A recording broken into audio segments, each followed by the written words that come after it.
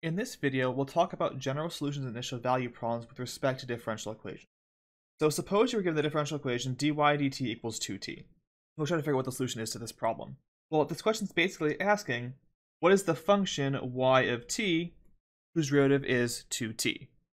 Thinking back to our Calc 1 knowledge from before, we know that y of t is t squared is a solution. If I differentiate t squared, I get 2t back, and that solves my differential equation. However, so is something like y of t is t squared plus 1.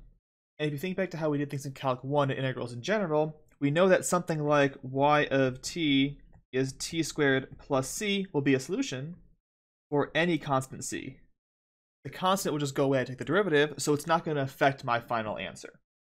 So a solution of this form with an unknown constant c in it is what's called a general solution to a differential equation.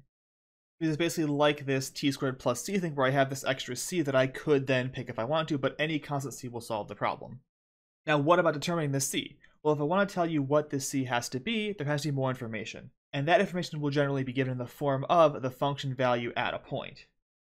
In this case, this could be something like, you're told that dy dt is 2t, and the value of y at t equals 1 is 2. This part here is what's called an initial condition for the problem, and combining that with the differential equation that we had before gives what's called an initial value problem. And this will be one of our main objects of study as we go through this course. So as an example, we've got this differential equation here, dy dt is 2y, not 2t, but 2y this time.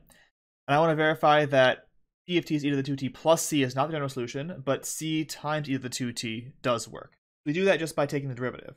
So if I take the derivative of phi of t, so phi of t is e to the 2t plus c, phi prime is 2e to the 2t, but this is not equal to 2 phi because of that plus c that's there in the phi term that doesn't show up in this part.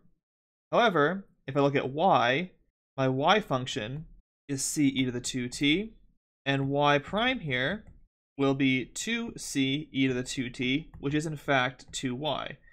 So this one does not solve the problem, but this one does. And the key point here of the description is the fact that it's not always going to be in the form of a plus c. It might be multiplied by something else, and that's what you're going to see as we go forward through this course. A lot of times the c is going to be multiplied by other functions, and that's fine. They still serve this role of an arbitrary constant that can be determined later.